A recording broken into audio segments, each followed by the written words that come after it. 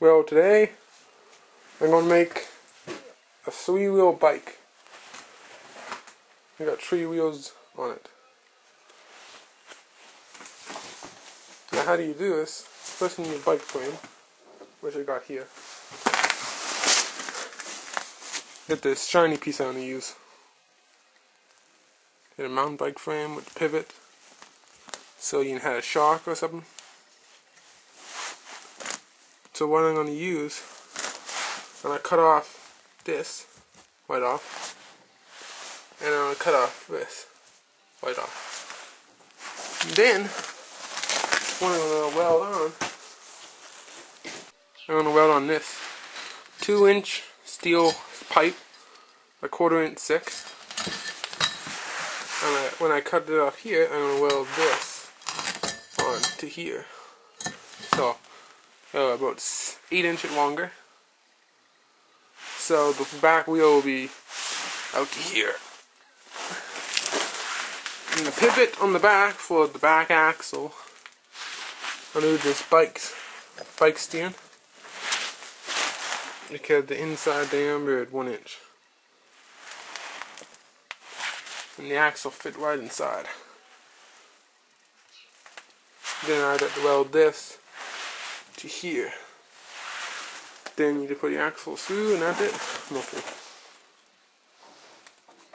First, you take your hacksaw and you cut here and here and here and here, like so.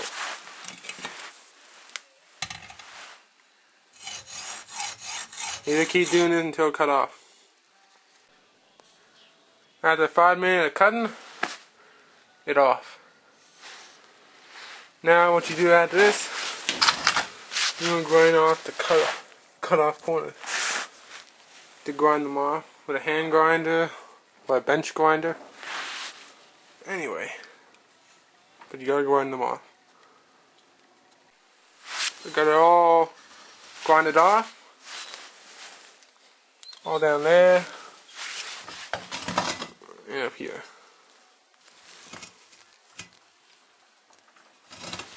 Nice and smooth to weld to. Now to cut the piece you want, like how long you want it. I'm going to keep it that long. Let me cut the end off a little bit, so it'll look good. And that's it. It's all been cut. Way it's supposed to go. And two. So it'll just slide right in there.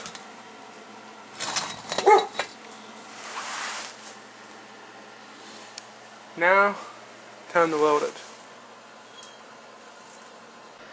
Got it all welded up. Got it all down there.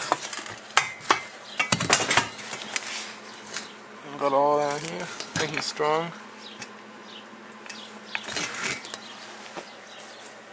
So that's it for here. Make up the pivot. Up. Now, weld on this piece into here.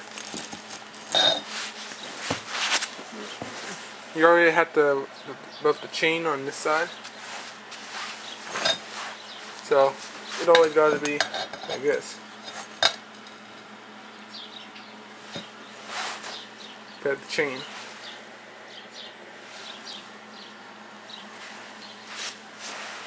And I gotta weld that on. Done. I got it welded all around. I got this little piece there I welded on too, so it'll get it more stronger. It won't buckle in. And I welded that a little bit more too. So I'll weld it, and it can pivot.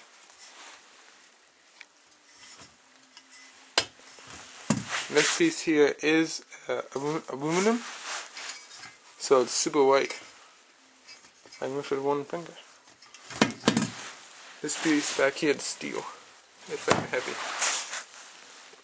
Wait, that piece will be wider.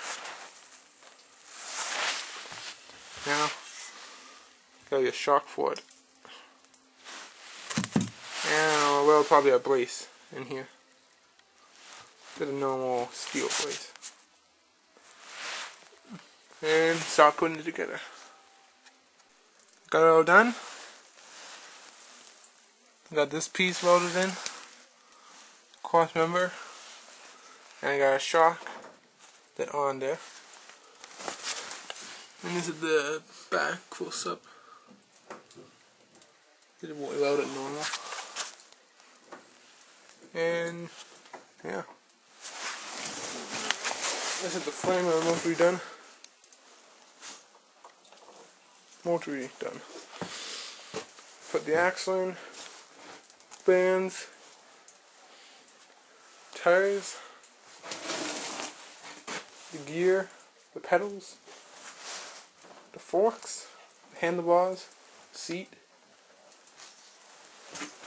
and front brakes and back brakes.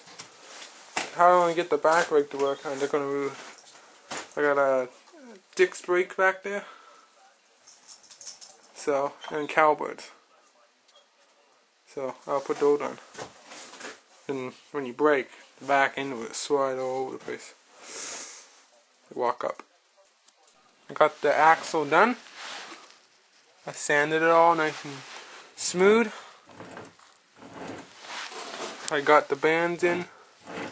I welded them in.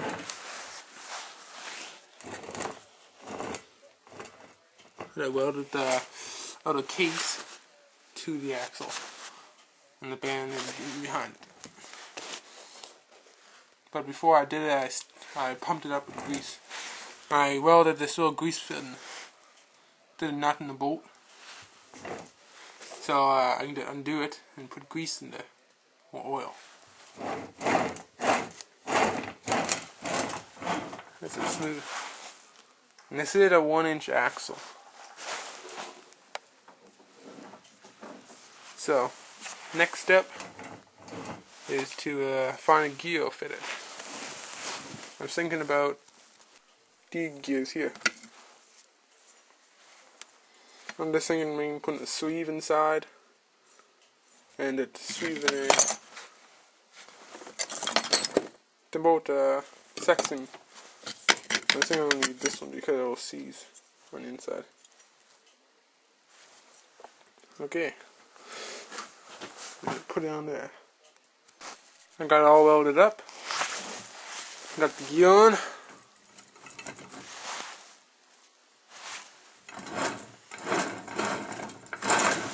I can't wait to try it out. And I put this gear with the pedals. Then I put chain and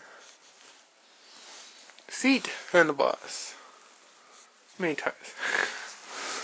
I don't know. Without tires would it want? Of course. Now time to put the frickin' tire on. Oh yeah, and brake.